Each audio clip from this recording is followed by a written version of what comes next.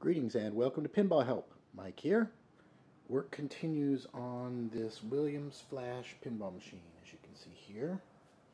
I basically now have the game almost completely working. I'm still trying to find the issue with this left slingshot, which the game manual calls a kicker.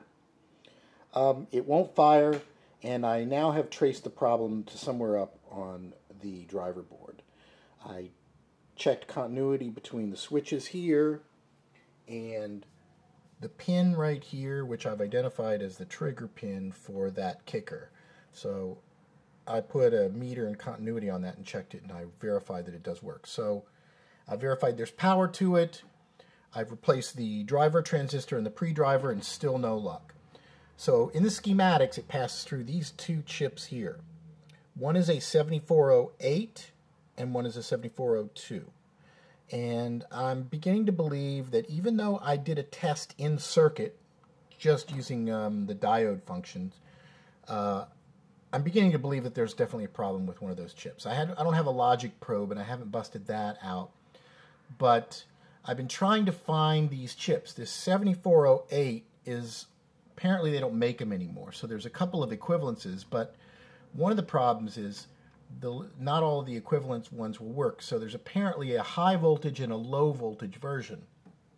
If you're using a 7408 in a low voltage situation, say maybe switching lamps on and off,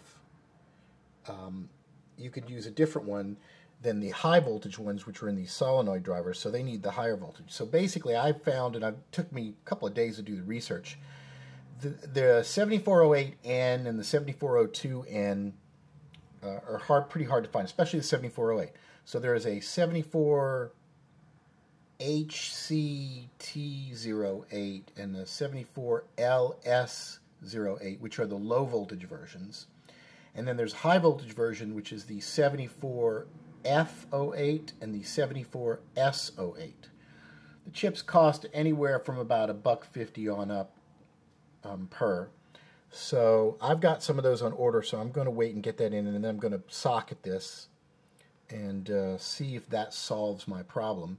At this point, I've checked almost everything else out, so that's my recourse. Usually it's a last resort to have to replace chips on the board, but I'm pretty sure this is what my next step is. So it's the only thing keeping this game from being fully operational. So now I play the waiting game, waiting for the parts to come in, and the next time, perhaps when you get to the next video, I'll have the parts in, and I will be able to report on whether or not we solved the problem. So stay tuned for more. Thanks for watching. Visit pinballhelp.com.